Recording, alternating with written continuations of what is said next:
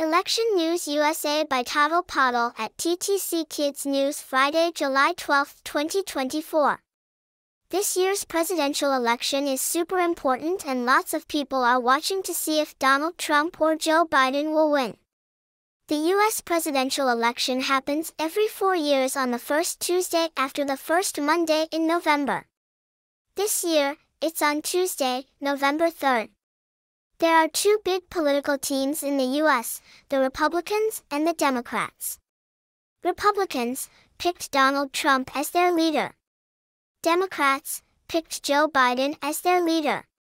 Republicans use red for their color.